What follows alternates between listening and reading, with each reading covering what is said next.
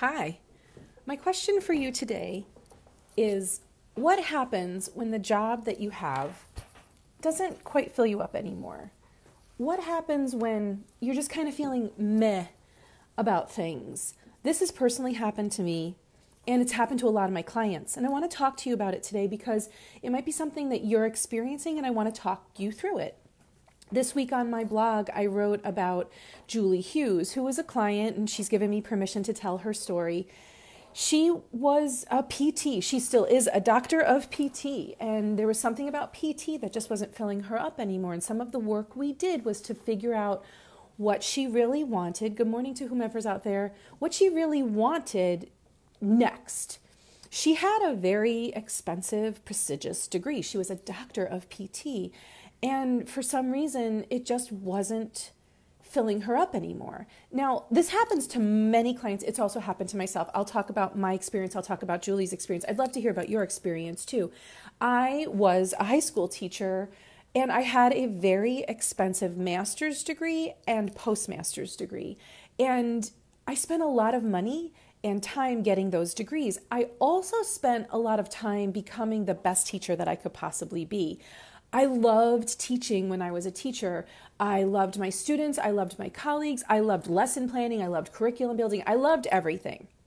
But I got to the point where I would be in the shower in the morning. Have you guys ever done this where you're like in the shower and you're like, how can I get out of going to work today? How can I call in? Well, if I call in, I have to do sub plans. And there's nothing worse for a teacher than having to do sub plans. But I realized that more days than not, I was asking myself how I could get out of going to that place and doing that job. Even the job that I loved, I had a lot of respect from my students. I had a lot of respect from my colleagues. But why did I want to stop going? And I started to just really check in. And I remember being in the shower, like washing my hair one day and going, this is like the third week in a row that I'm having this conversation with myself. And that's the point that I think a lot of my clients don't let themselves get to. They don't let themselves even notice when something feels a little meh, I don't want to do this anymore. So I spent a lot of time trying to figure out why I felt this way. Like, what didn't I like about teaching? I'm going to tell you, it took me years to figure it out. I stayed teaching high school, I don't know, like 14 years or something. And then I went to teach at the post-secondary level at the community college. And the change was good, right? Like I went from one high school to another high school, and that was good for a while. And then I went from high school to teaching community college, and that helped for a while. But ultimately, I was just like, there's something missing, and there's something that's making me feel meh instead of yay. And so I'm wondering if that is something that maybe is bothering you, because that's what my client Julie's experience was. She was a PT, and she's so good at her job. If you met her, she knows stuff that like I don't know, and she's really interested in her work. But she just felt like she wasn't serving the clients the way she wanted to. And ultimately, I kind of felt the same way. I wasn't serving my students the way I really felt like I should. I just couldn't do that anymore in the way that I wanted to. And so one of the things that I do with my clients is I help them understand, like, first of all, we have to become aware of that feeling when there's something a little off. Are you aware of that? Because sometimes we don't let ourselves become aware of that, like, disconnect, because it's scary. And I want to talk about that here. I want to talk about why it took me years to understand that teaching was no longer the place I should have been spending my time. So here's why. I spent a lot of freaking money getting that goddamn master's degree. I didn't want to have to go back to graduate school again. I didn't want to go back to any kind of program again. I was in my career. I wanted to keep going. And so the story I told myself was, you can't do anything else because you're a teacher. That's it. That's all you are. That's all you'll ever be able to be. And I'll tell you, that kept me stuck for a long time. I want you to know that teachers are incredibly motivated, talented, intelligent, educated, and their talents can be plugged in other places, but nobody tells them that. And that's the case for almost everybody I talk to. You don't have to necessarily go back to graduate school if you want to make a change in your life. So that's the first thing. The second thing is, so you're scared that you have to give up the degree that you've already gotten or the training you've already gotten. But here's the other thing I really didn't want to do. I did not want to have to reestablish my reputation. In my first school that I taught in, it was a small school. Every student knew me. Even if they didn't have me, they knew me. They were usually scared of me. But they knew me and they respected me. And they didn't all like me, but they definitely knew who I was, what I taught, and how I interacted with them. And I didn't want to have to rebuild that again. And so that took me a lot of sitting in it and saying, do I want to stay in this current unhappiness and heaviness? Or do I want to make the leap and do that and see if there's ease on the other side of that? Because I knew this wasn't going to change. This was just going to stay heavy and unhappy. And you might be bullshitting yourself into telling you, well, if I just stay and I do X, Y, or Z, then I will be happy. If I just could get rid of my boss, if I had a different manager, next year when I get a different class, if I could just get a promotion, there's something you might be telling yourself to stay here in the heavy rather than make a leap that might also be hard, but might serve you better. So that's something else to consider. When I actually did make the leap and went to another high school, it was very challenging, and it ultimately wasn't a solution, but it propelled me forward and it taught me a lot.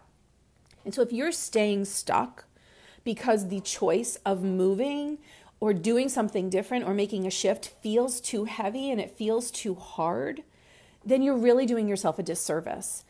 I'm not saying this is easy at all. And this is exactly why people get support. This is exactly why people want community when they're making these choices. So sometimes you worry that you've paid too much or you've done too much work. Sometimes you're worried about what's coming next. I wrote these all down because I didn't want to forget today. And if either of those problems is keeping you in your current meh situation, I want you to know you do not have to make any action or any choice. You don't have to sign up for graduate school. You don't have to quit your job. But the first thing that you do have to do is admit to yourself that something's off. That is often the first place where I spend a lot of time with my private clients. It's hard to admit that we've been doing something over and over again that doesn't serve us. And if that's you, you don't need to judge yourself for it. You don't need to say, why am I still here? There's a reason you're still there. It serves you in some way. Remember, your brain just wants to keep you safe and efficient. And right now, you're probably safe and efficient because you know what to expect every single day and you can handle the discomfort. Hi, Loie. Good morning.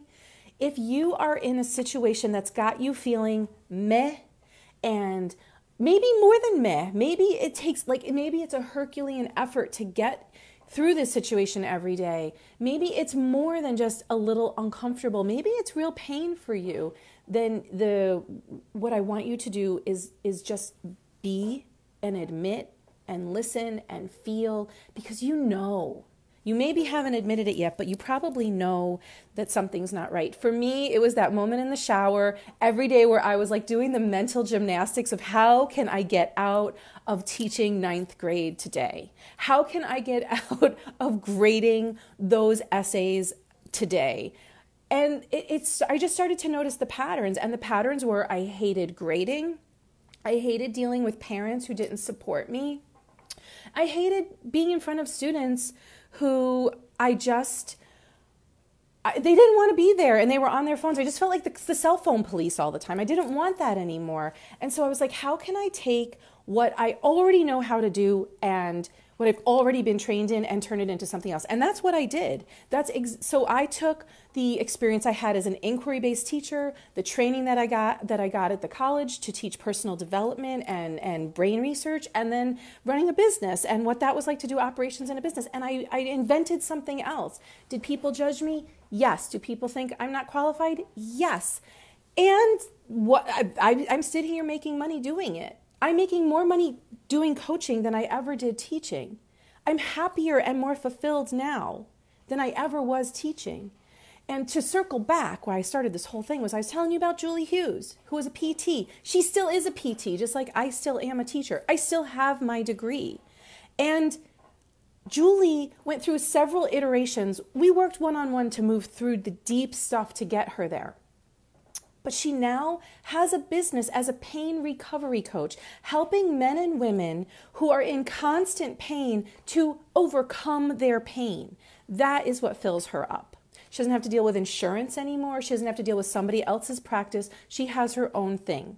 Does running your own business have challenges? Of course. But they are my challenges that I choose. Those are Julie's challenges that she chooses. And when you do hard things like that, when you prove to yourself that you can get rid of the current discomfort and make a leap to, it's going to be uncomfortable, but there's ease on the other side of that discomfort, I promise you, you will impress the hell out of yourself in a way you never have before. You will feel a satisfaction that you probably currently aren't feeling, and you'll stop asking, what's wrong? Why aren't I enough? Why can't I do this job? Why isn't it making me happy? If you're asking yourselves those questions, I want you to know, first of all, you're not alone. Second of all, you don't have to go through it alone. There's tons of people out there who can help you. My group program is designed exactly for this. It's a very affordable coaching program to help people who have a meh feeling that want to get to the yeah feeling. And how the heck do you do that?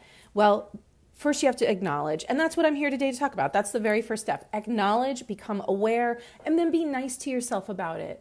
It took me a long time, and I hope that it doesn't take you the years that it took me to get through the discomfort. First of all, acknowledging it, not judging myself for it, and then trying A and trying B and trying C and then trying D. And here I am on D right now. And someday I am sure that that's not going to serve me anymore, and I'm going to have to move on to plan E.